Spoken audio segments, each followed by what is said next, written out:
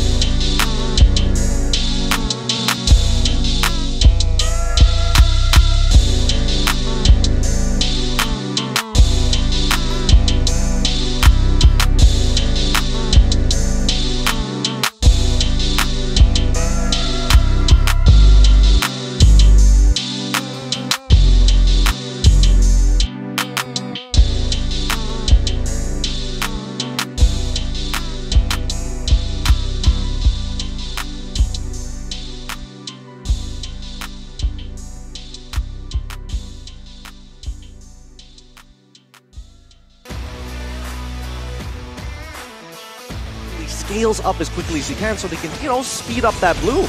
Oh no! JPL circling Eagle into the back line, catches Ember. Boom! Beating down on the JPL. Flicker on out. Gear still going. Just dancing. Tail whip up. Knocking up and taking down Ember. And they're still going. Felix doesn't want any of this shot energy. Taking down the big dino. And just like that, see you soon. Staying on their side of the jungle.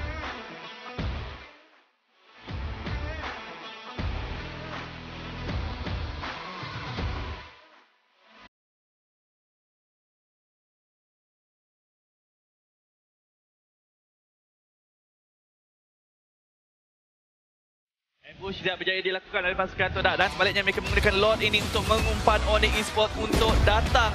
Dan sekarang ini kontes sedang berlaku. Momo di bahagian paling hadapan dengan adanya Brave Fighter cuba untuk mendapatkan pasukan pihak lawan, tapi lihatlah di bahagian belakang di mana Drian menerima damage yang begitu besar. Way of the Dragon telah digunakan tetapi ia tidak bermakna kerana Chico akan sikarkan kill pertama beliau. Real World Manipulation telah dibuka sekarang ini untuk mendapatkan pertarungan yang lebih cantik. Sun akan menjatuhkan Momo sebentar tadi. Yus terperangkap di tengah-tengah perlawanan, tak mampu untuk lakukan apa-apa. Chico masih lagi bernyawa sekarang ini, tetapi lihat momen akan dalam tanda kristal ini. Apa saja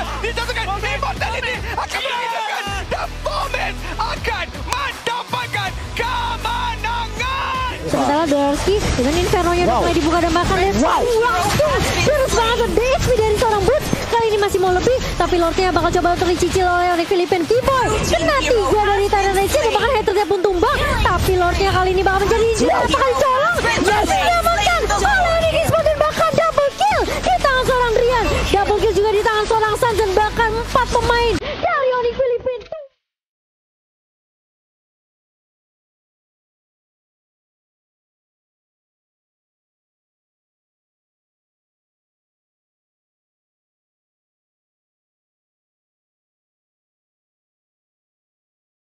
Honestly, for Blacklist, this is huge. If they can get a steal here to slow down the game, I don't think it's going to matter too much, especially since Blacklist is so far ahead of the game. But now it catch on to Wise and things might turn around. Yeah, things might turn around here. Wise able to dodge everything, though. What was that? It's going to be Paranoid taking out the Lord. It's going to be the Lord steal coming in. But Dell still able to withstand this fight. Oheb going in for Osmo right now as he tries to run away on the back of it all, though. So far, dikit lang in terms of the gold and stick. Ay, grabe. Naku po, Oheb. Getting the kill. Eto na, tinilaan na siya ni Edward. Yum, yum, yum. Ay, sabay ni Nidros Passion mula doon sa likod. Sabay saan punta, kakabagit ang isang kill. Ginamit yung ulti. Palayo. Pero sabi ni Haji, panood ko na yan. Sabi ni Oheb, sabay Oheb with the maniac.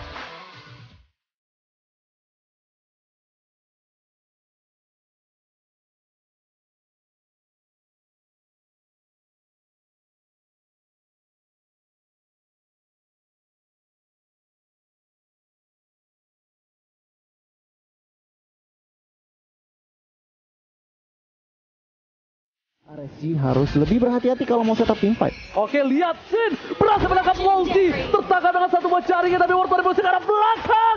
Oh my god, double kill, looking for triple kill, berhasil didapatkan, looking for media untuk seorang Alphard. Media akan menjadi 7 dengan 7.